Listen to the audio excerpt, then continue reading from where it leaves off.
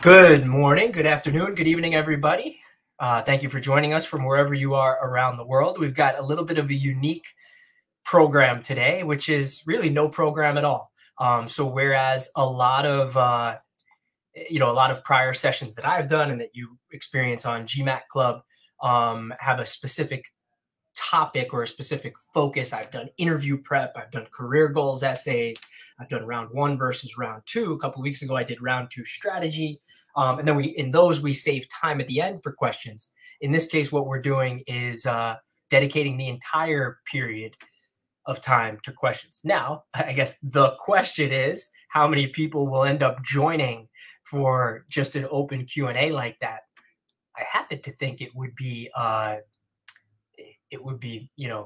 interesting. You could put your questions out there. We could talk about them. But I understand if there are fewer people are interested in doing that. So let's see what comes up in the comments. I guess the point today is an open Q&A, an open question and answer session. You can feel free to post your questions. They could be about MBA applications, career stuff, even rounds, schools, really whatever, in the comments.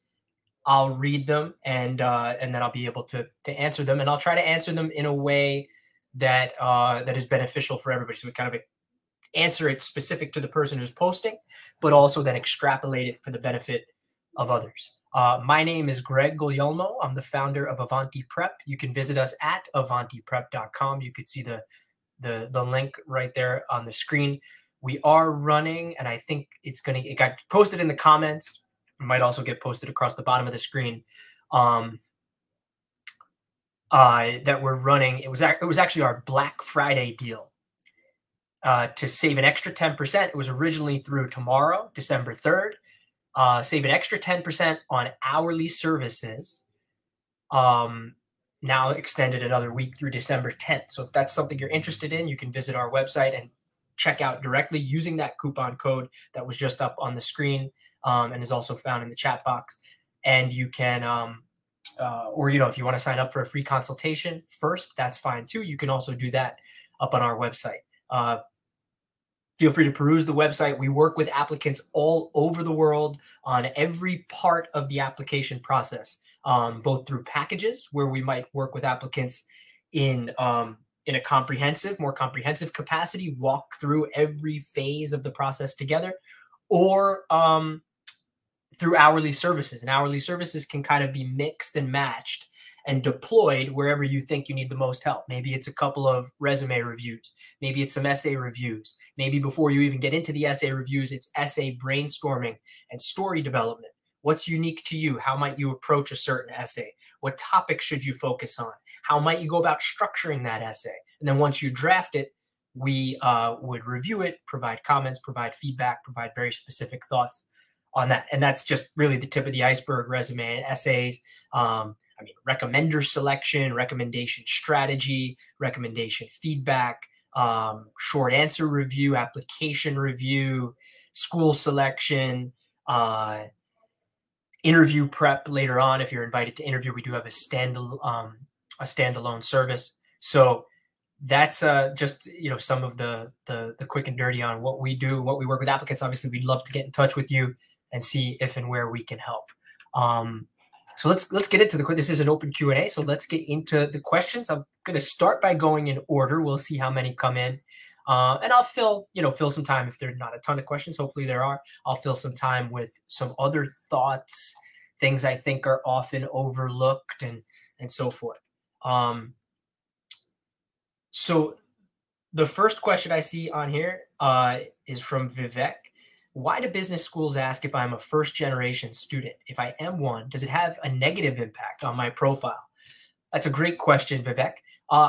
So that's a question that in applications is probably a fairly new question that schools are asking. Why do they ask? They're basically curious about the context of one's background or upbringing, if you will.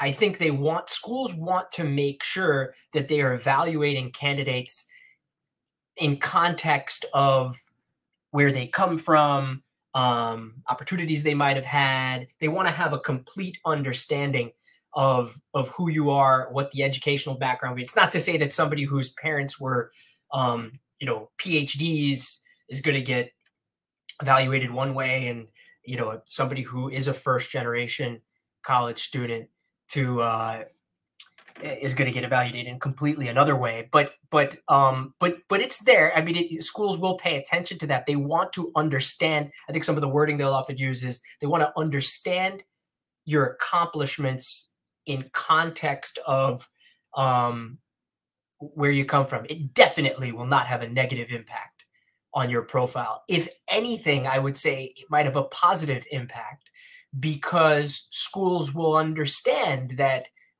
you were kind of taking this next big step within your family, and you were a first, did become, worked hard enough, and all of that, and had what it became a first generation college student. So no, definitely not that. So that's why they would be curious about it, and definitely not a negative impact. I would think, if anything, a positive one. And you could think about, you might even think about how that flows, or how that experience, you almost get into a little bit of family history here, and family trajectory and things like that. But you might even think a little bit about uh, how that influenced your own experiences and worldview and values. It kind of depends school to school and essay to essay. But I would think that if you think about your own personal, your life, your story, seminal moments in it, influences you've had, steps you've took, barriers you've broken, whatever the case may be, it might, Vivek, there might be hints of that even beyond the yes no question that they ask in the application. There could potentially be elements of that feed into other essays. There are schools out there. I think in my own alma mater, Haas, for example, a few years ago, added an even more extensive version of that question in their application. They want to know not just, are you a first generation college student, but there's a section of the application where they'll ask, were you raised by your grandparents? Were you raised in a multi-generational household? Did you have to work full time growing up, or have financial or even quasi parental responsibility for younger siblings?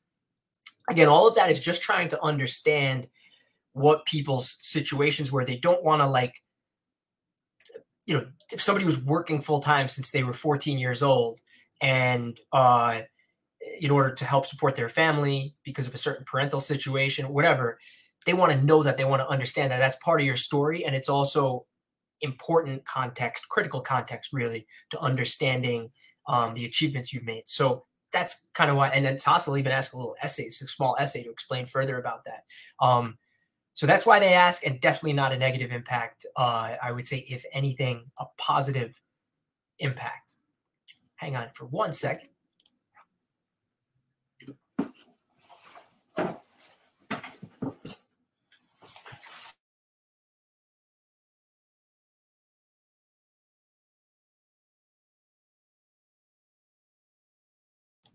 All right. We'll scroll down to some additional questions.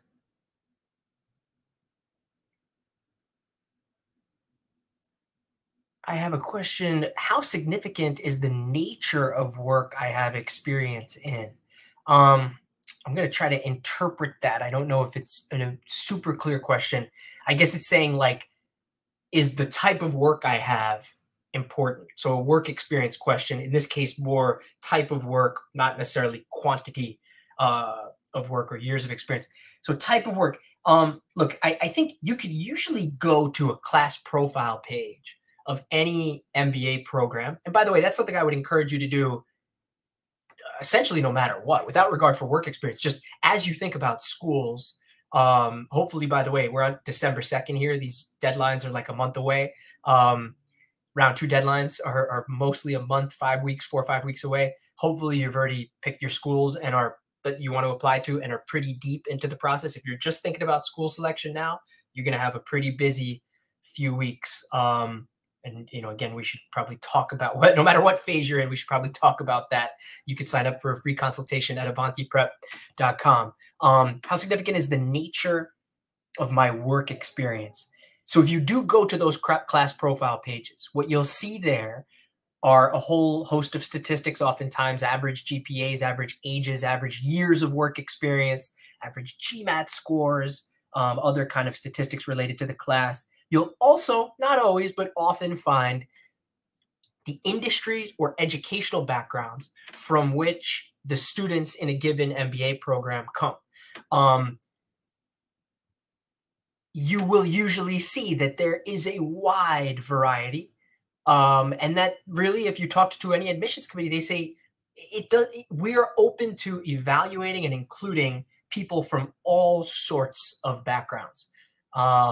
We've seen people who've worked in arts and entertainment or even theater apply to MBA programs that we've worked with. So there's really not like a single industry you need to come from, anything like that. It's about how you tell your story, why you need an MBA, why you want an MBA, what your goals are, why you need an MBA, and can you show the school, if you do come from an industry that's, let's say, not as business relevant, like the example, the theater, people who worked in theater, let's say, beforehand, that's more of an extreme example.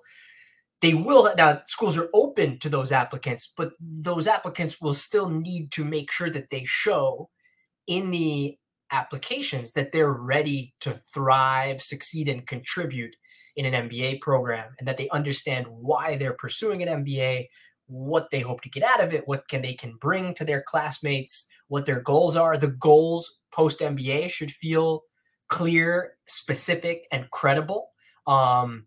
So, again, this theater example is a little bit of an extreme one.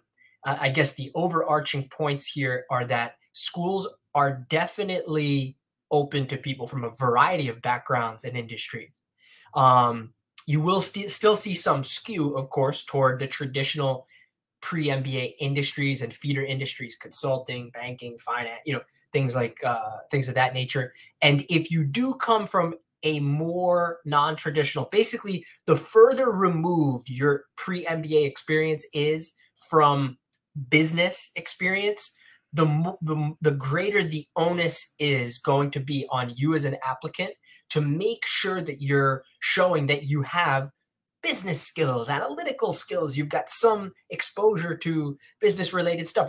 Even if obviously tons of people from engineering apply to MBA programs, super common. You'll see a huge representation of engineers at a lot of MBA programs. Now, if you were somebody though who studied engineering more technically and purely, didn't take any business classes, and then worked in a purely technical engineering role, you're really going to want, this is something to extrapolate no matter what your industry is, but you're really going to want to make sure that on your resume and in your recommendations, and to an extent in your essays, if the essay question is relevant, you're really going to want to make sure that you're showing skills beyond just the technical skills beyond just the engineering. How can you do that? Well, think about, who do you partner with in your engineering role? Do you ever have to present? Think about other skills you can demonstrate. Do you ever have to present to senior people? What teams do you have to partner or collaborate with? What are the business results or business impacts that your work is driving? Do you do anything that's client facing at all, even internal clients? Do you manage a team? Have you been there a couple of years and now you have 5 engineers under you, junior engineers under you? Well, that's management and leadership experience. Did you manage the intern program? You could think of all that whole host. Did you ever have to analyze anything that was more business related? Did you have to customize what you were building for certain different customer segments, different audiences, different geographies? Have you done anything cross-cultural or international? Just think of that host of sort of MBA relevant skills. And I think that does become super important. So yeah, the nature of your experience, by the way, too, if you don't have like any kind of business, this will be a little late to do for people who are applying round 2 of this year, but if you were looking further ahead, you're going to apply round 1 of next year, and you say to yourself, you know what, I don't have much quote unquote business experience. Think about taking some business coursework. I mean, HBX certificate of readiness, the HBX Core E option, as it's known, um, is I don't know, probably the most cited one now. It's a little more comprehensive. It's a little more expensive relative to some others that are out there, but that's an option. You'll get business analytics, you'll get accounting, you'll get different modules in that. And there are other gradients within that. UC Berkeley online has a math for management course. You could find discrete courses. If you haven't taken any math, by the way, engineers typically take tons of math or math related courses. But if somebody were liberal arts major and then worked in nonprofit, in like a non-business role in nonprofit or something, okay, now that applicant doesn't have much to show in the way of analytical coursework or analytical on-the-job experience. Those individuals should certainly look at taking some of these business courses. If you've never taken calculus or statistics, those would usually be the first two cited off out of admissions committees. Is if you've never taken any calculus or statistics, take those. Take the actual single courses, get an A in them, take them for a grade, get an A in them. Again, this is going to be hard to do for somebody who's applying right now. If somebody applying right now who has to do this, by the way, you should probably sign up for the courses and show that you're going to be taking them, and then take them after you apply, and update the admission, get good grades in them, and update the admissions committee shortly after you, as soon as possible after you submit your applications. Even if that's updating them, where I've taken the midterm, like you apply January 10th, let's say, maybe you have the midterm by like the end of January, send them an email and let them know, include in your application optional essay. I understand that, I don't have as much business analytical background. Hopefully your GMAT score or GRE score is strong to help buttress that, but you'll also probably want to look at, can I take a calc class? Can I take a statistics class to show that I can succeed? And then tell them you're doing that. Even put the PDF of the sign-up form in the app, and then, acknowledge it, tell them you're doing it, and then update them, that let them know that it's actually underway, and you're making progress and you're doing well in it. If you've taken calculus statistics but have never taken any business courses, then you could look at things like accounting and finance and so forth. So I know that was covered a few different things, from theater folks to engineers to liberal arts majors, but basically everyone, you got to kind of think about every applicant based on who they are, and every applicant based on where they've worked and what they've studied, is going to have inherent strengths and weaknesses to their profile. The important thing is to figure out what those are so that you can highlight the strengths, unpack the value of the strengths, the unique value of those strengths, and address or proactively address or preempt the weaknesses a little bit. And how do you do that? Well, you think about, what can I highlight in my resume? What are these other kind of alternate transcripts I can build, or courses I could take, or skills I could build? If I don't have any kind of like very much leadership experience and I'm applying, again, this would be too hard to do in a month, but I'm light on leadership experience. Well, maybe think about applying next year, and over the next 13 months or 10 months, if you apply in round one, what can you raise your hand to lead at work? What can you get involved in outside of work? Deeper in few leadership things is better than a little bit, superficial and sporadic. Think about it. They're like two things, maybe one thing inside of work, one thing outside of work I could really sink my teeth into and take a leadership role in and create unique impact in. So every applicant, think about whether it's industry, coursework, major, lack of certain type of experiences. Think about your strengths and your weaknesses. Highlight the strengths, unpack the value of them, but also then, take steps to address the weaknesses however you can.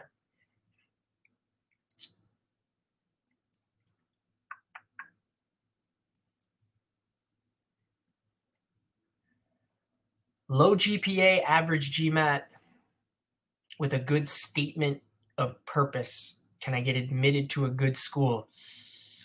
Yeah, tough question. I think that the best way to answer that would be, again, like, look at look at the typical scores and ranges for schools that you apply to. The answer here, this is a question from Baton. There are gradients to this answer. It sort of depends how good the school, like if a school, if you have a low GPA and an average GMAT for a school where you are an overrepresented applicant, then even the best, to be blunt about it, I guess, even the best statement of purpose or essay, if the school is too good and you're not, like it's probably not going to do it. I think, but I think here we get into like the gradients of what does it mean a good school? There are a lot of good schools. I think you just have to calibrate, look at the data, look at the average GMAT scores and average GPAs for the schools you're interested in. Look at the GMAT ranges, really more than the GPA ranges for that matter, almost even more than the averages. A lot of schools will publish a middle 80% range. If you can't find it for that school you're interested in, find a similarly ranked school or find a school with a similar average GMAT, and you could usually kind of extrapolate or deduce what the one you're looking at range would be. Also keep in mind, like if you're, an Indian applicant applying to US schools, you'll usually see something like a 30 or 40, well, they don't publish the statistic, but oftentimes there's like a 30 point, the average scores for the Indian applicants or the Indian students in those schools is like 30 or 40 points higher than the class profile average that you'll see. We do have a little bit of data to support that. There are schools there's a school in the US kind of top 10 to 15, 10 to 12 range of the rankings, whose average GMAT score is usually 715 to 720. So the whole class, 715 or 720. The average GMAT score for the Indian students at that school, 755. Now that 715 or 720 includes the Indian students. So if you actually took the Indian subset out of the overall average, it might go down. I don't know what it would go down to, say a 710. The average GMAT score for the Indian students in that, and that's a 10 to 15 ranked school. That's not an M7 school or a top 5 school. 715, 720 for the whole class, 755 for the Indian students in the class. Ranges, that school probably has like a 690 to 760 middle 80% range for the whole class, maybe 680 to 760, 670 to 760. The Indian students in that school have a 730 to 780 as their middle 80% range. Again, that's a top 10 to 15 school in the US, not an M7. M7 you could probably deduce would be even a tick higher than that. So taking it back to the question, if you have a low GPA and an average GMAT for that school, like a 720, well, your average against the whole class profile, but you're 30 or 40 points below average in context of, your applicant pool. I hate to use that term, but we sort of have to. So for that school, yeah, you could have the best essay in the world, and it wouldn't happen. Like I think a way to think about the GMAT, especially if you're from an overrepresented GMAT, GRE, to an extent GPAs, especially if you're from an overrepresented or hyper-competitive applicant pool, it is the standardized test score is one part of this holistic evaluation that spans everything: your whole story, your goals, your essays, your recommendations, your career progression, your scores, your undergrad, where you went, what you studied, and so forth. But it is also, so it's true when schools say that's true. The GMAT, we conduct holistic. They'll probably hear it ad nauseum. The evaluation process is holistic. That's true. The GMAT is just one part of that puzzle, but it is also in some cases, particularly if you're applying from a hyper-competitive applicant pool, it is also sort of an initial barrier to entry. You want to look at those ranges, and you really want to look at them in context of your applicant. Like if you can't just look at them in like the whole class profile. You got to look at it specific to who you're up against. So in that case, yeah, the low GPA, average GMAT with a good essay. In that example, I think you need to calibrate I think you would need to recalibrate where you're applying. Maybe you try like 1 reach or 2 reaches to schools like that, but you really want to start to find situations where your GPA and your GMAT better align with the ranges of that school. And sometimes better aligning means in this case where I'm citing Indian applicants, typically have average GMATs 30 to 40 points higher than the posted averages. Alignment should factor that in. Alignment in that case doesn't mean the school has a 710 average and I have a 710 GMAT. Alignment in that case would mean the school has a 710 average and I have a 740 GMAT or a 750 GMAT. So I hate to make that sound so dire, but I think you really want. I'm sometimes surprised, if I'm being candid, when we receive free consultation inquiries that people haven't done even a little bit of homework on that. There are some excellent blog posts out there. I've shared one last time. I'll share it again. I think our moderator today authored this report 4 years ago on GMAT Club. It's an MBA admissions chances top 50 analysis post. We don't have to pull it up, but it basically shows acceptance rates for Indian applicants by GMAT score to the top 20 schools in the US. There's a little bit of school by school data, but huge sample size, by the way. I think it's like 5,000, over 5,000 people in the sample. So if we could get that link up, I think that's something. So do your homework on that stuff. That is essential to building your school. Understanding that data is essential to putting together a kind of an intelligent school selection or school strategy.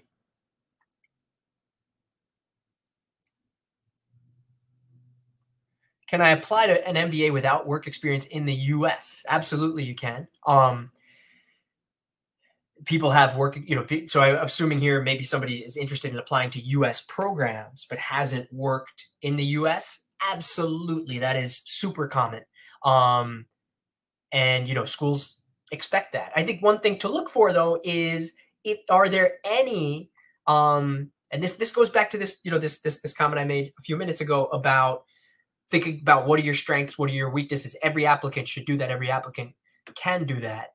And so absolutely work experience anywhere is work experience, but still it's worth considering, have I done any international work at all? Even if you've not traveled internationally, are you ever working or on calls with or collaborating with colleagues who are located in different offices?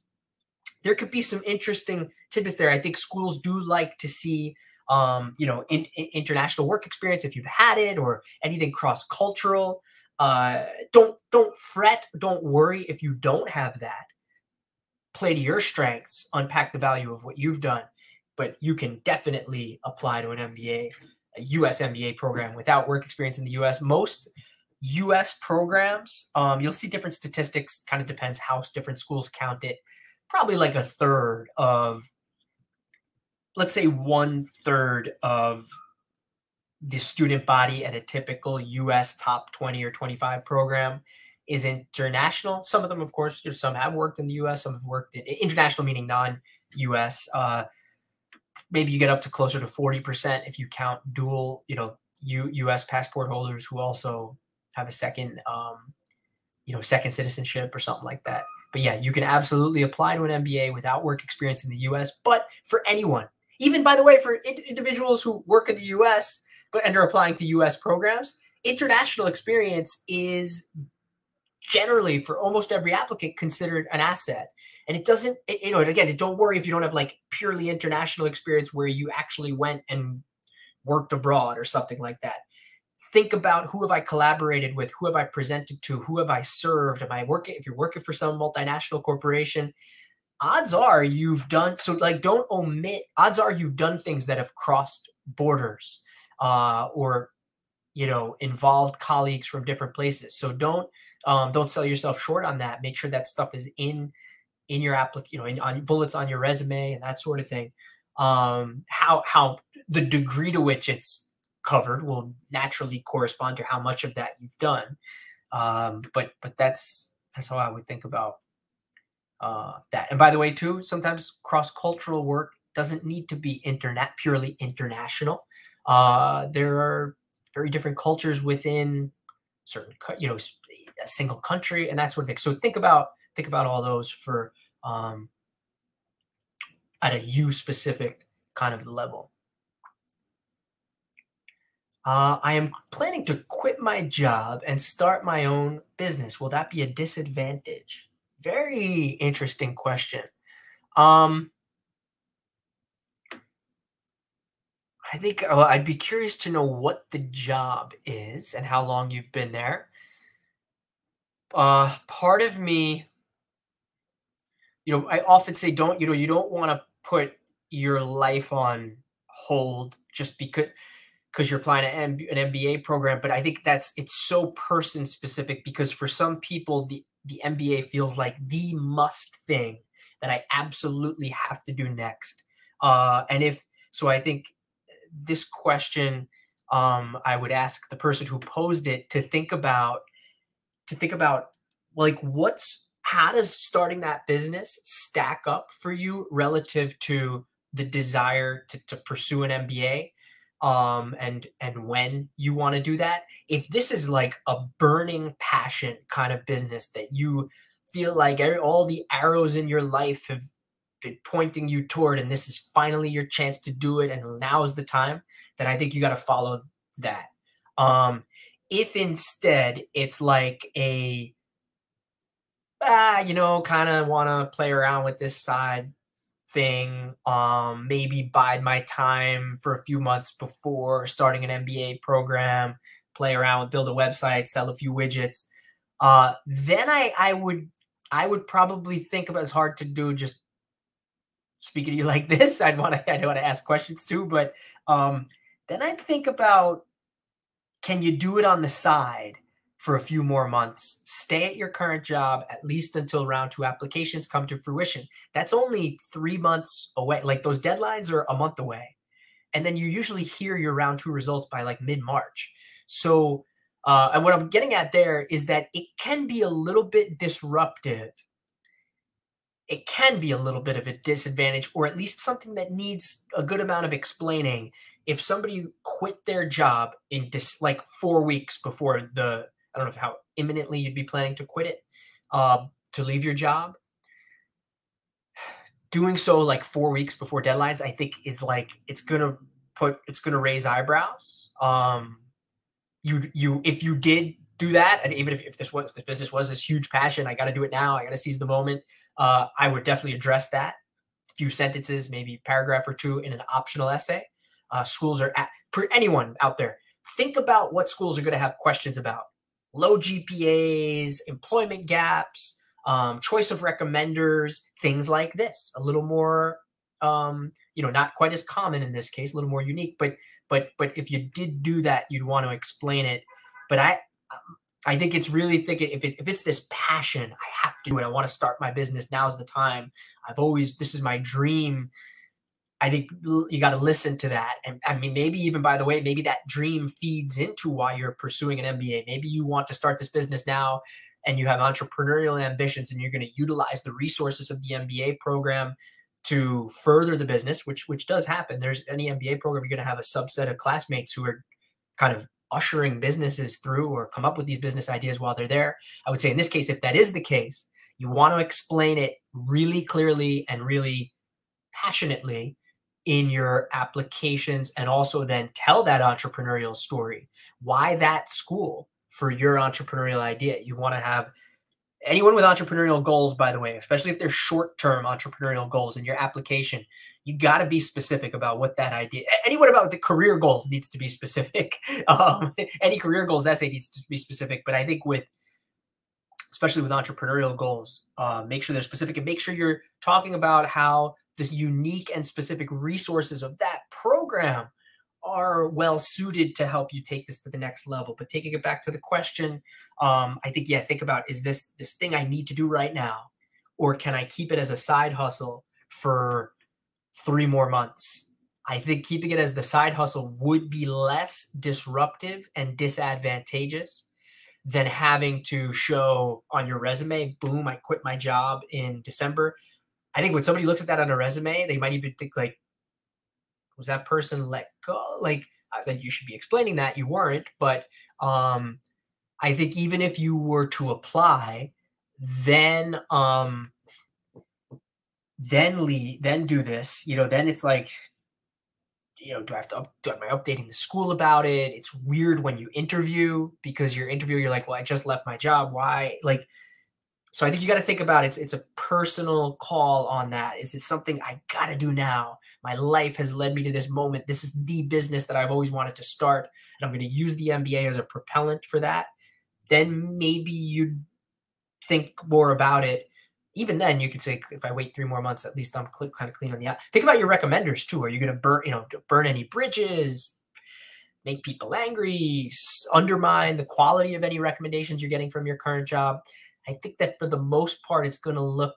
But if it's more of a side hustle, something that could wait 2 or 3 months, it's probably a little less. It is less disruptive to wait to do it. So hopefully that's helpful. I know, again, it's hard to do without kind of back and forth context. We did end up getting a nice amount of questions here, so I appreciate that. I'm going to try to pick ones that are a little more, that can be extrapolated more broadly to people.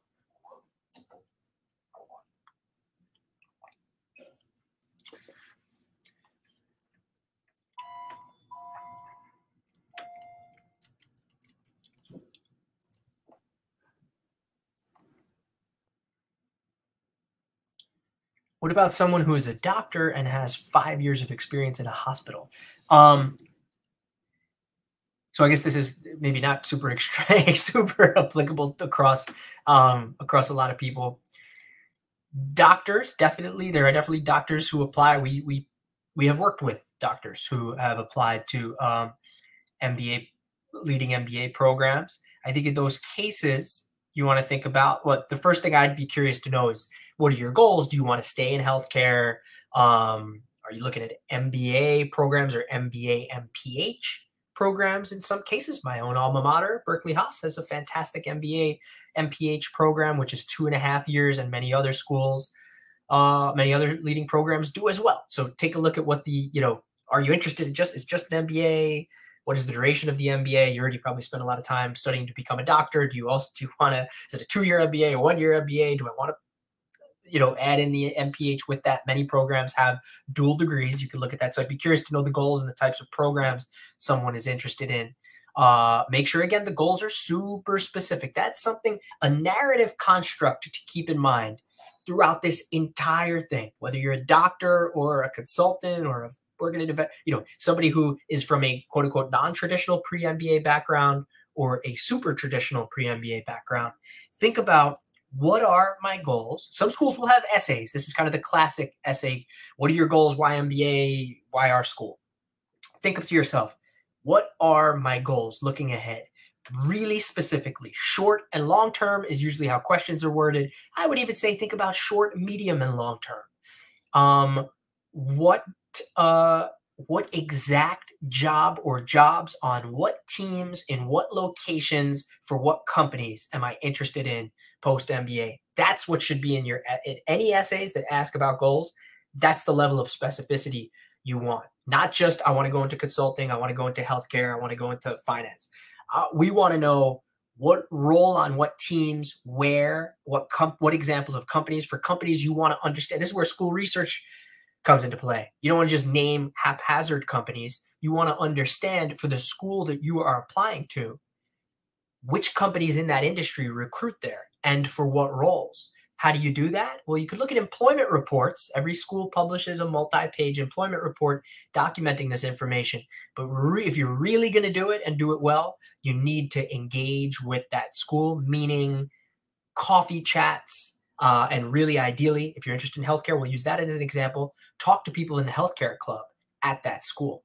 I would say if you're from a certain country too, you might want to talk to people from that country in the healthcare club.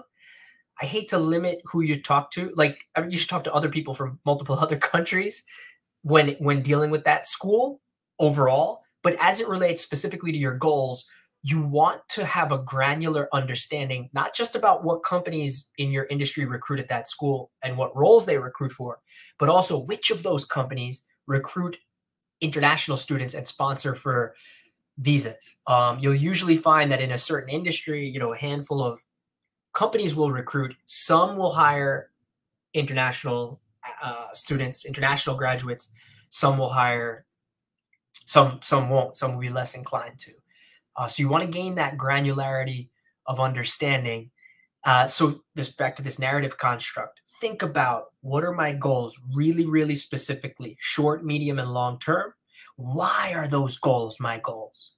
What is the passion or purpose behind them? What am I seeking to solve? What business challenge? What business issue or world issue or social issue or problem? So what are the goals really specifically, short, medium, long term? Why are these goals my goals? That's kind of forward looking. Now think backwards from there. If those are my goals, what knowledge, skills, and experience do I already have that are relevant? I've already got A, B, C, D that give me an understanding or a platform, a foundation to achieve those goals. I've got A, B, C, D, but I'm missing E, F, G, H. What you're missing is essentially your YMBA. Those are my goals. I've already got A, B, C, D. I'm missing E, F, G, H, and I need an MBA to fill those gaps. I use these letters, A, B, C, D, E, F, G, H, to sort of remind applicants, or even hopefully compel them to be super crystallized and specific about those things that they do have and the things that they don't. And to put together a kind of a multi-layered, really thoughtful, really specific argument. Those are my goals. I've already got A, B, C, D, knowledge, skills, experience that are relevant. I'm missing E, F, G, H. Well, what are those? And by the way, those shouldn't just be like knowledge things, like I need to learn strategy and I need to learn operation. You got to think about all the different dimensions and ways that you grow in an MBA program. There might be things that are knowledge related, but there are going to be things that are hands-on experience related and leadership development, personal or leadership development related. Managing teams, the networks you develop, the relationships you build, the recruiting, both through the career center and kind of on your own, given the location perhaps of your school or its network. There are all these different dimensions. Your YMBA, you don't want it to be one-dimensional. You want your YMBA to think through these different areas of development, growth, and needs that you have. And that YMBA, that EFGH, it's the missing link. It's the bridge between those goals you have and those goals that you are trying to achieve in the future, and the ABCD that you already have. Back to our doctor applicant here. Now, if she's thinking about, okay, well, I was a doctor, I'm a clinician. What kind of experience do I have, like on a resume, for example, that I can highlight? I think you do. So almost kind of that ABCD.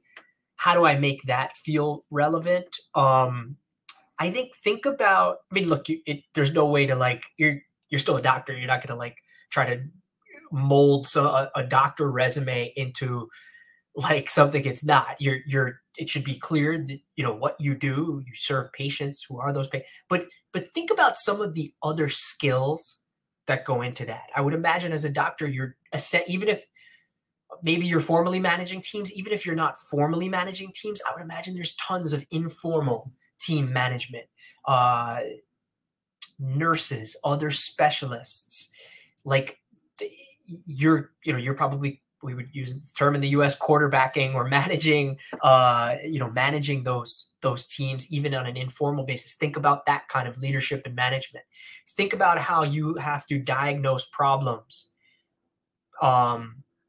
Think about how you have to relate to different, relate or build relationships with very different types of patients. Think about, think about, I don't know if you do, if you also do research in your field, but if you do research in your field and that has really interesting analytical elements to it, that could be worth highlighting. If you then present any of that research or any kind of like senior facing engagement. So just think about the MBA relevant skills. If you've done anything innovative, if you've changed or revamped processes, if you've done anything that's more technically innovative. So it's like analytical, innovation, communication, leadership, management, mentorship, collaboration, all these MBA relevant things you could kind of unpack. That's what I mean when I say unpack the value of what you've done. This is true of our doctor applicant and anyone else out there. Think through, peel these layers back, and you're going to find value in there. So I think if you are a doctor, yes, it's not anything kind of business related beforehand, but if you can show those MBA relevant skills in that kind of ABC, you probably show up in a resume, recommendations perhaps, and have a really, really strong and specific and, purposeful, passionate kind of reason why you want an MBA and clear goals and an interesting kind of articulation of who you are and what you've done to this point as a doctor, plus the MBA and that school equal or lead to these goals, then I think you've got as strong of a chance as any applicant. And that does take it full circle back to a question earlier about the nature of my work experience before an MBA. That applies. Like, if you could put that narrative together in your head, no matter what your experience is before an MBA, that's where schools, they're going to start paying attention. One element of that kind of narrative construct that I didn't include there, but if you face an essay question that says, well, why our school? What are your goals? Why MBA? Why our school? Well, then you need to be equally specific about why our school. Your why MBA might be that EFGH. But then think to yourself, how does the school that I'm applying to uniquely give me E, and uniquely give me F, and uniquely give me G, and uniquely give me H? You need to attend events, virtual classes, webinars, info sessions, coffee chats. You need to speak with current students and or alumni. If you don't know any, that's fine. LinkedIn, you can use LinkedIn to try to find semi-warm connections.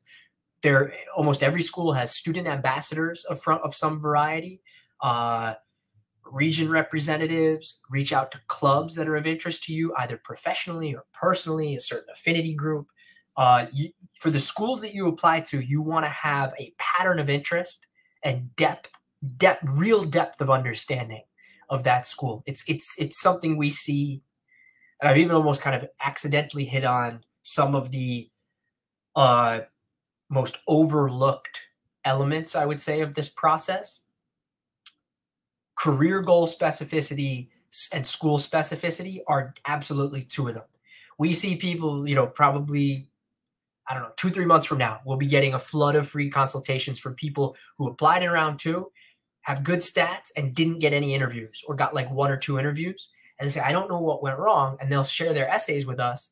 And the career goal specificity is drastically lacking, and or the why our school specificity is drastically lacking. You need to really introspect, reflect, develop, and put substance to all of that. We'll continue with some more questions.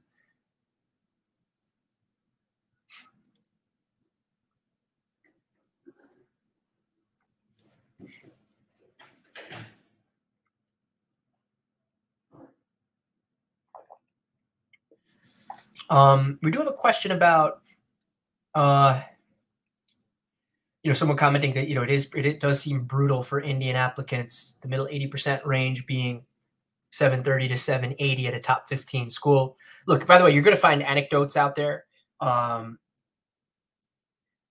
Somebody get a middle 80% range by definition. There are 10% of people who had scores below that, 10% above. So you will run into, I guess, 10% of the time, somebody who gets into schools like this with below a 730. So it doesn't mean the statistic is wrong. by definition, 10% will be below that. But it is pretty tough sledding. I think schools are. I think in those cases of super crowded and competitive applicant pools, the GMAT, it yeah, it is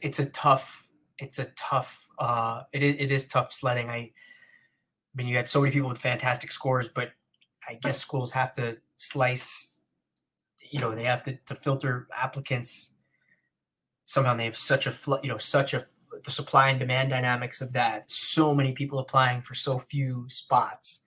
It does become difficult from a score perspective. But the question is, do you have similar ranges in numbers for GREs for Indian applicants? Now, I don't off the top of my head, but I think there's an interesting observation to be made. This is well documented, and you can read about it. I think certain GMAT Club videos and posts and other data you'll find on the internet.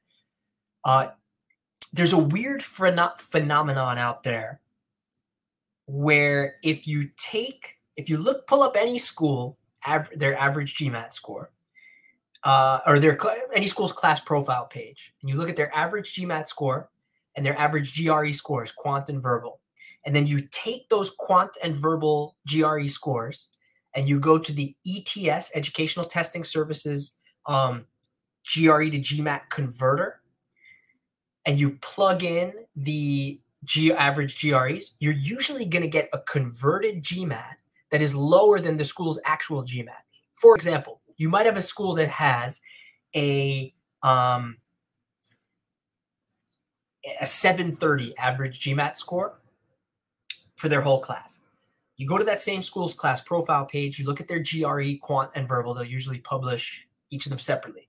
Take those GRE, quant, and verbal, go to the ETS converter, plug in those GRE scores. That school, if you plug in those GRE averages, the converted GMAT might be a 690. I'm making up 690. It varies school to school, but it's almost always lower. I think I've only come across one or two schools where it's not lower, where if you take the GRE score and convert it to a GMAT, you almost always get a lower converted score than the actual average GMAT at that school. I believe schools have contacted the ETS. One or two schools have contacted the ETS to say, hey, are we sure this conversion is right? And they've said, yes, yes, it is. I think the consensus on that is that because the GMAT is such a visible, published statistic, and with still at many schools, 70, 80% of people applying with a GMAT, it's more of a rankings influencer and that kind of thing. Schools are more black and white, I guess you could say, again, especially for overrepresented applicant pools, a little more black and white about GMAT scores and a little more accepting of a range of GRE scores, meaning like, hey, we really like this applicant. And we see it sometimes too. We encounter applicants all the time who have taken the GMAT and taken the GRE. Their GMAT is like 40 points below the school's average, but their GRE is like right on top of the school's average.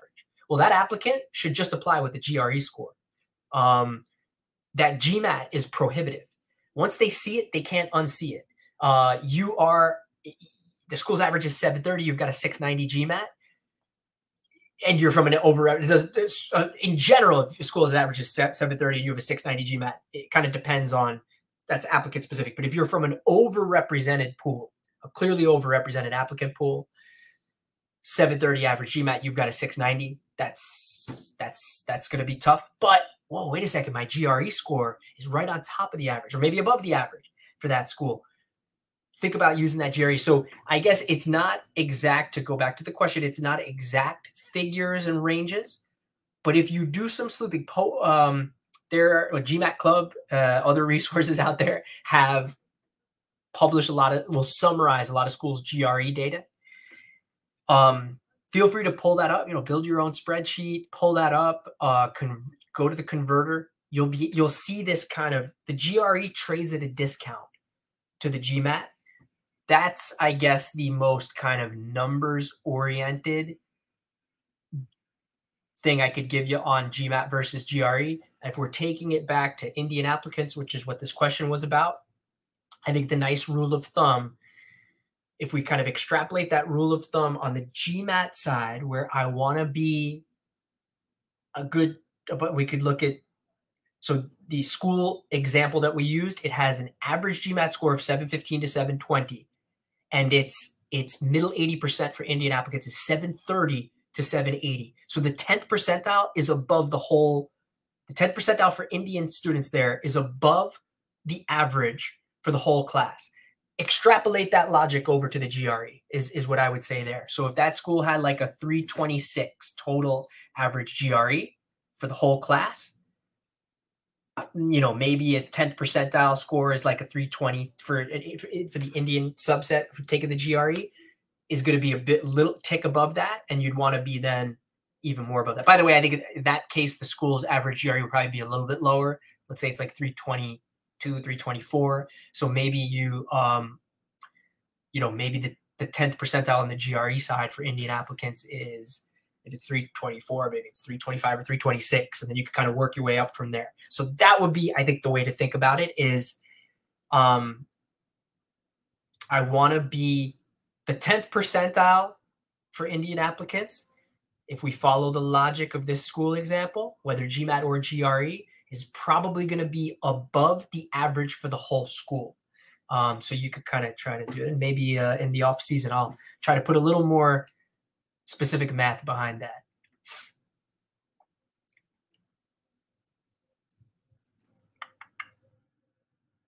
All right, let's we're gonna do a few more minutes here. Let me think. You know, some of these questions are.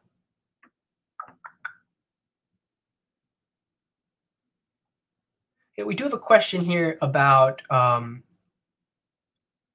you know, how does Haas evaluate profiles for admission? I think that's a very school specific kind of thing, but I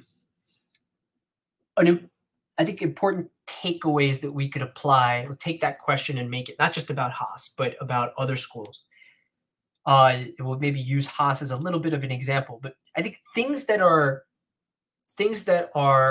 applicable across schools, across all schools essentially, are that they are, I used the word holistic before, and I know there's nuances within that, particularly as it relates perhaps to GMAT scores for especially for certain overrepresented applicants. But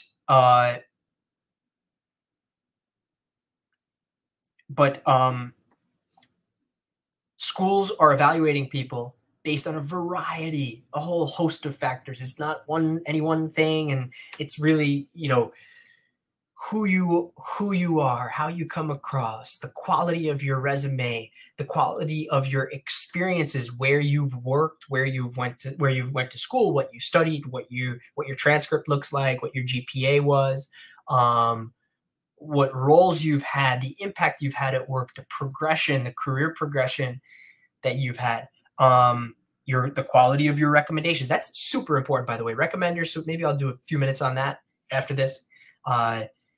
What your goals are, how clear and specific those goals are, how clear and specific your understanding of why that school and how you can contribute to it is. The quality of your essays, quality of your resume, quality of your recommendations, quality of your interview. There's this whole, you know, everything they evaluate all of that. Now, the question was about how does Haas evaluate? And what I'm going to say there is, I'll use that as a chance to reinforce this importance of deeply immersing yourself in what a given school stands for, what their values are, what their student body is like, whether you feel that fit, that sometimes unspoken fit with that school. Haas has something called the 4 defining principles, which is what they've kind of built, probably, I guess it's been maybe 10, even a little over 10 years now, where they've had the 4 defining principles as central to their mission. But every school's got value. Look up why our school, any school, like look up Tuck, mission and values. Booth, why Booth? Like you could look it up for any school. There are values around which the school is built. Some are more set in stone than others. Like Haas's are pretty codified and clear.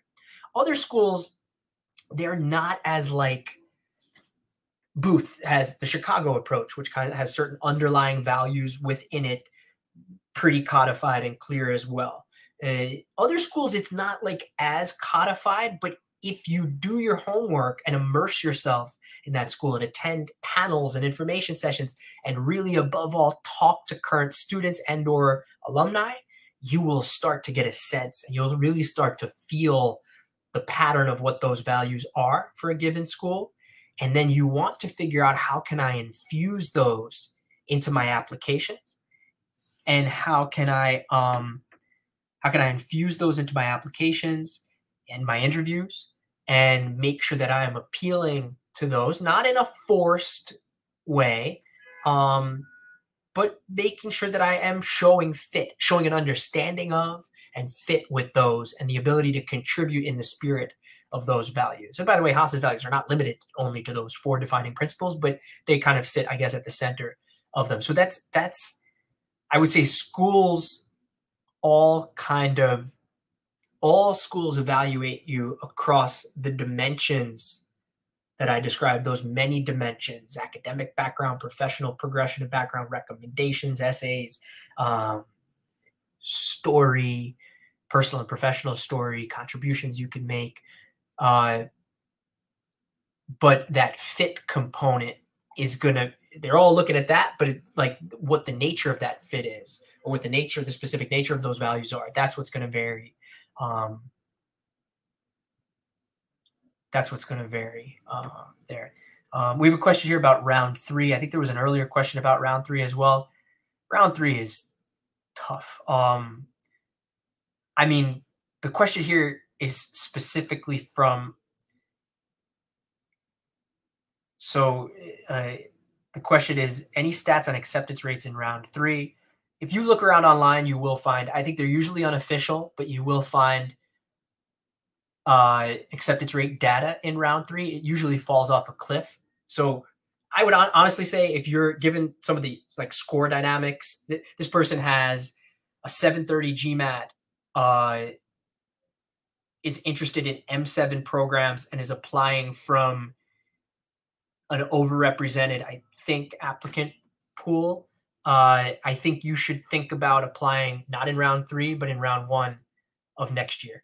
If you look, I don't know if you just joined the conversation, but we were just talking about how schools in the US 10 to 15 range of the rankings, a 730 would be a 10th percentile score among Indian applicants. M7, it's going to be even higher than that. So I think and in round 3, it's going to be even harder than that. If we pull up the blog post that I mentioned earlier, that tonight's moderator put together about 4 years ago, Indian applicants with a 7, when we look at the US top 20, the whole US top 20, Indian applicants with a 720 or 730 GMAT have a 5% acceptance rate. That's Indian applicants, 720 or 730 GMAT across the whole US top 20, 5% acceptance rate, huge sample size, 5,000 applicants, 5% acceptance rate. In round 3, round 3 might typically have some fraction of round 1 and 2's acceptance rate, like a fifth of it maybe. So now you're down at 1%, and that 5% becomes 1%. And you're talking about M7 schools. This study is the whole top 20. So I would really encourage the applicant who posed that question, again, hear the data, visualize the data, see the data. Every applicant, be realistic about, be ambitious with this. I'm not telling people don't include reach schools, but have a thoughtful and nuanced school strategy. Any school strategy, by the way, it should include reach schools. If you get into every school you applied to, you didn't reach hard enough, right? You almost want to make sure, you want to push the envelope, reach for the stars, be ambitious. But I think we also want to marry that ambition and that optimism with some of the data. And in this case, both something we've been talking about for a large portion of the last hour, as well as is, clear on the screen. I think in this case, this person, and this is somebody you think about this on a case-by-case basis. If you're not sure, post on GMAT Club and solicit feedback or whatever the case may be. I think in this case, this applicant who posed that question, you probably want to look at round one. I would say if you're interested in M7 programs, I know nothing about the rest of your profile and whether that's even a possibility, but you probably want to look not at round 3, but at round 1 of next year, and you will need to, in all likelihood, boost that GMAT score a little bit more. Recommendations I mentioned briefly. I talked a little bit a moment ago about overlooked elements of the things we see every year when people get dinged or don't get invited to interview and they don't know what went wrong and they reach out to us.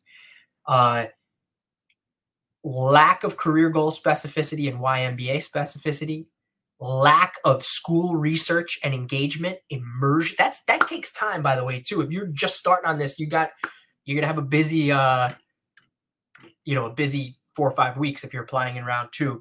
School research and engagement is you've got resume, you've got essays, you've got recommendations, and you've got school research and engagement. I usually think of those as the 4 pillars of the application execution process: resume, essays, recommendations, and school research and engagement. Those last 2, people, I think, don't fully grapple with the importance of. School research and engagement, I've harped on. As a starting point, I like for people to think about, are there like 3 events I can attend for this school and 3 students I can talk to? 3 students I could talk to, who could they be? Maybe one should definitely be specific to your goals. And again, I said earlier, ideally even somebody from your home country who has recruited into exactly the space you've recruited into, because you don't want to just know what companies hire at that school and for what teams and locations. You also want to know which companies hire international students. This is good, by the way, for school selection. Should I even apply there? Am I interested in going there? But it's imperative then for your apps. Think about, is there another social group or cultural group or affinity group, other personal interests I might have? You could put together a list of, perhaps 3 students per school to speak with. So that takes time. That takes outreach. I know we're working in for people applying in round 2, not many weeks to go here. Again, if you are interested in, you say, wait a second, I need some, sort of guidance in this process, feel avantiprep.com. It's up there on the website. Feel free to sign up. I mentioned earlier, I'll say it again at the end, we are running a 10% discount on hourly services through a week from tomorrow, through December 10th. We already have some of the most attractive, I would say, senior consultant hourly services rates that are out there. So the savings, we understand that it's not a small investment, but the savings are significant relative to other situations you might encounter in the marketplace. And I think that the reviews are among the best you'll find. But essays, resume, recommendations, school research and engagement. Taking it back now to recommendations. Overlooked, I think, in terms of their importance. In a typical process, you want to think about, all right, recommender selection. Most schools, you still need 2 recommendations, some moving more toward 1, but I need 2 recommenders. Most programs want one to be your current supervisor. You got to think about whether you could do that. Depth of it should be somebody who did manage you or supervise you. They should be senior to you and not a peer. Senior to you and managed you, supervised you with substance, with depth. Title is less important than how deep and insightful they can be. But sometimes you might have 2 people who know you equally well, and as long as they can do an equally good job, maybe a slightly more senior person, you could ask them. But you got to figure out, it's totally case by case. So is it a current supervisor or maybe a previous supervisor? 2 recommenders. If somebody's really involved outside of work, you're like a president of a nonprofit or an NGO or a youth board or something Sometimes you could get, and you have a supervisor there. That could be interesting too, but probably only when, there's real substance there, really, really deep involvement. So recommender selection. Then what you typically want to do, or we would suggest, is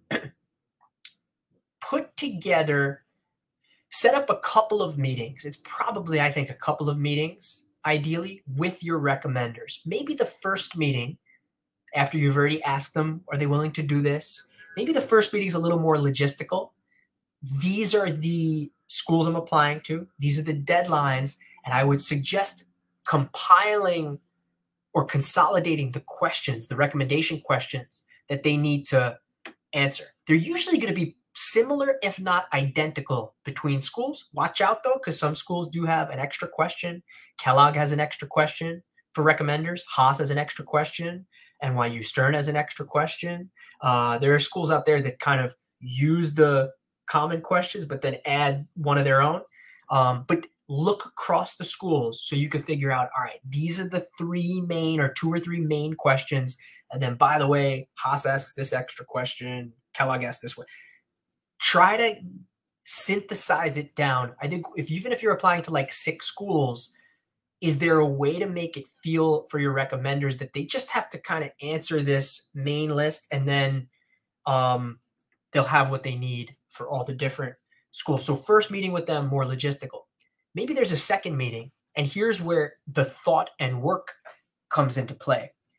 And schools encourage this, explicitly encourage this.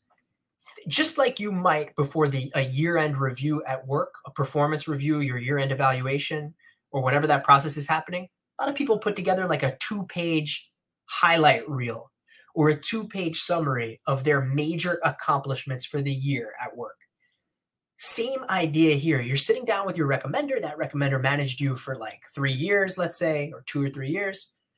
You're asking them to answer this slate of questions. Well, what kind of 2-page, what do you hope that they could cover? They're the one who is going to write the recommendation, and they should write the recommendation. But you and schools absolutely invite and endorse this. Give them a menu of examples, like the things that them, you're the one who did them. Like, think about what are the strengths and themes and supporting examples that I hope my recommender could cover. Doesn't mean they're going to cover each of those things you put on the page, but what could you call to their attention on kind of we call it recommendation strategy, recommender prep, I guess you could call it. Think about those things. So my point is, recommendations, you don't just tap your recommender on the shoulder and then that's it. Just as essays and recommendations and school research and engagement should be in your mind as like pillars of what you need to kind of own and think about, recommendations should fit in that as well. You don't ultimately own the doing of the recommendation. That should be them. But essays, resume, recommendations, school research and engagement, there are steps to take and a process for you to manage. Again, it might be multiple meetings with each recommendation. Again, I know we're running out of weeks here before those round 2 deadlines, but school recommender selection and then recommender prep with each recommender. What does that entail? Probably a couple of meetings, one more logistical. These are the deadlines, these are the schools, these are the questions, and then another more of substance. Put together a 2-pager, and you got to know thyself and know thy recommender.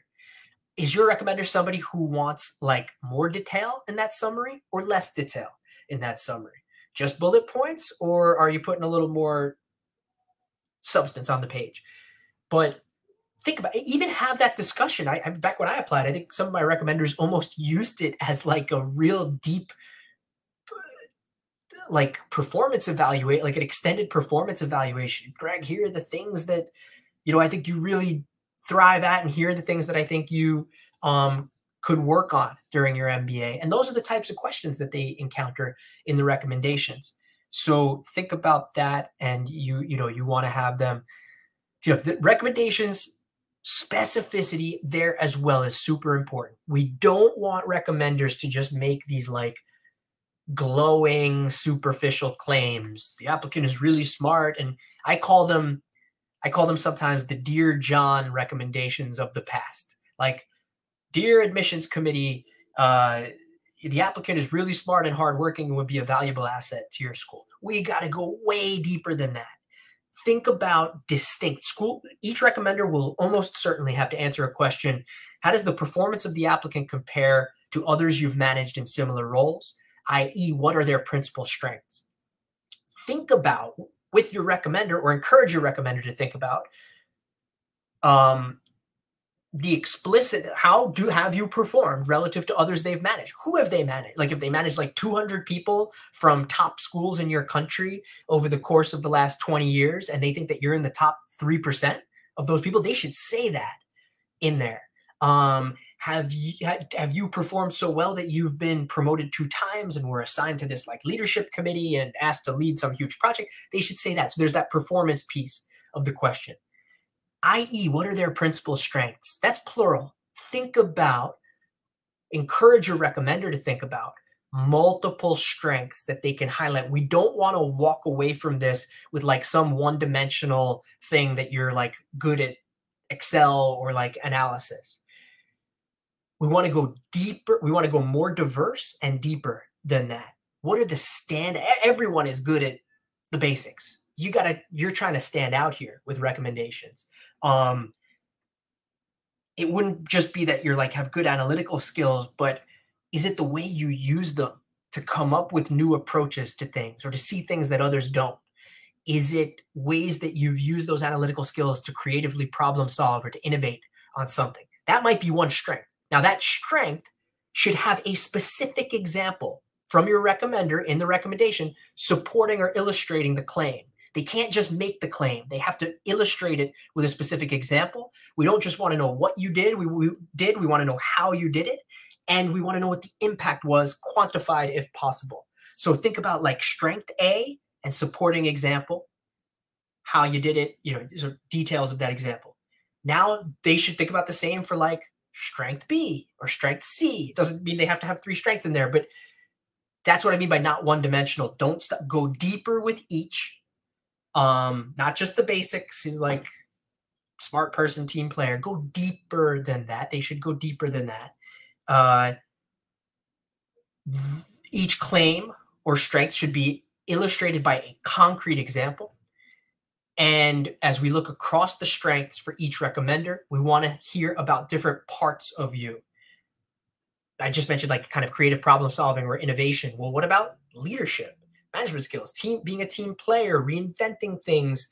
Oh gosh, there's like, international collaboration, cross-cultural there's the whole host of themes you can think about and discuss, and they should be true to you and true to that supervisor or manager's knowledge of you. But try to sit down with them, prep them. I know, again, it's a little bit time consuming. It's hard to do these things in just a matter of weeks, but recommendations are a big, and we do brainstorm those. When we talk about, if you go to our service page, people say, well, what is recommendation strategy? It's basically exactly what I just mentioned. It's with you, the applicant, not directly with the recommender, but in preparation for your sit down with your recommender, let's talk. We can talk about those strengths, those themes, those examples. And you got to figure out now, how do you want to consolidate that? Do I have the type of recommender who probably just wants this on like 1 page? You're not writing it for them. You're giving them a primer of ideas or examples that you hope, or themes or strengths that you hope that they can capture. So that's a little dive into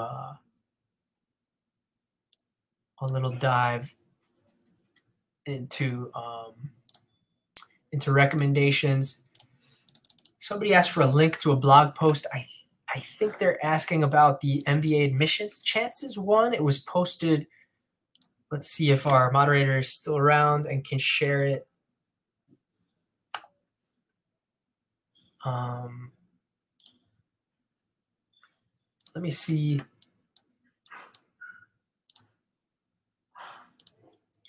If our moderator is still around, they will put the link in there. I will also share a window if this is the blog post or the study that's being asked about. Should come up in a second.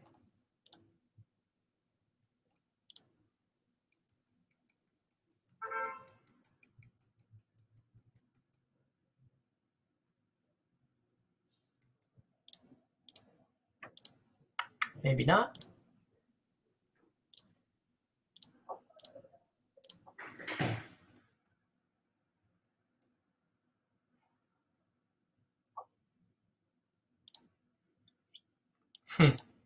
With my apologies, I don't think that that's coming up. Basically, if you're asking about the blog post that includes the study of Indian acceptance rates of Indian applicants by GMAT score, you could basically just Google GMAT Club acceptance rates of Indian applicants by GMAT score, and it will be the first thing that comes up. Or MBA admission chances for Indian applicants, top 50 analysis. Apologize that I can't seem to get that up there, and I actually don't, to my knowledge, control. Oh, you know what? I think I can put it in the chat. Oh no, yeah. So we get into the details of this system. I'm not the one who's able to post text at the bottom of the screen, nor am I able to comment in the group chat. So I think if you scroll, no. So, okay, but Google what I mentioned. MBA admission chances for Indian applicants, top 50 analysis. You'll be able to find the link that I mentioned. So I think we can leave it there for today. As a reminder, if anyone is seeking guidance on their round 2 applications, please visit avantiprep.com. We are running a promo. It's basically our Black Friday promo from last week. It was supposed to expire tomorrow. I just extended it for a week. I guess you're the ones who are hearing about it. It's to save an extra 10% on hourly services through December 10th, senior consultant hourly services through December 10th with code 21R210. That's code 21R210. You could also sign up for a free consultation if you'd like to chat before signing up. Avantiprep.com. You've got the link there. Again, I'll note, I realize that, hourly services pricing or any services in this space, they're not a small investment. Totally aware of that. But if you do your homework across other kind of leading firms, other GMAT Club affiliated firms, you will find that our senior consultant hourly services are relative to average pricing across the marketplace are $50 to $115 cheaper per hour. So that adds up to pretty significant savings. You start signing up for 10 hours, 20 hours of service, you're looking at $500 to $2,000, $500 to $2,300 in savings by that math, which is significant. And we're knocking another 10% off with this discount code 21R210, 21R210. Save an extra 10% through December 10th. So avantiprep.com. We appreciate your time today. I kind of like this open Q&A. Hopefully it was helpful to you. I got one more question here that will hang up. What is the etymology of the name Avanti? So I have gotten this question before. Avanti in Italian means forward, essentially. Andiamo avanti. We go forward. I have Italian background in my family, on both sides of my family. So it's a little bit of an homage to that, as well as this idea that what we're doing together here in working with applicants is to try to bring them forward and try to go forward together. The idea as well that you with your MBA are hopefully thinking forward about your goals, and that the work we do together can help propel you toward them. I think especially in cases where if we work together with some depth, I think any amount of time that we work together is beneficial. Absolutely. People sign up for 5 hours of service. We're happy to help you any way we can. 3 hours of service, 5 hours of service, whatever the case may be, especially in situations though where there's more depth, 10, 20 hours packages. If you read through a lot of the reviews, I think applicants walk away from the experience feeling that they did not just receive guidance on their application process, but that they had a coach, friend, mentor through the process, and that they're interviewing, not only are their essays and resumes and recommendations and applications stronger, but their whole idea of how they communicate themselves, how they message things, how they highlight their strengths, how they interview. I've seen tremendous evolution, again, probably more so in packages, admittedly, but like tremendous evolution and improvement in applicants' communication skills, writing skills, outreach skills, networking skills, interview skills over the course of this process. And we take pride in that. It's not just, hey, let's review your resume. We hope that where the opportunity presents itself, we could have an even deeper impact than that. So, but I am aware that, and I learned this, it's like you should do your homework. I am aware that Avanti is also a name in India, I believe a female name. So I don't know that. I guess we work with many applicants from India, so I guess that worked out. And I get that question a lot. I should probably put it up on the website or something. So thank you, Akshay, for asking. Hope today's call was helpful. Akshay has bid me arrivederci. So I wish everyone else arrivederci and good luck.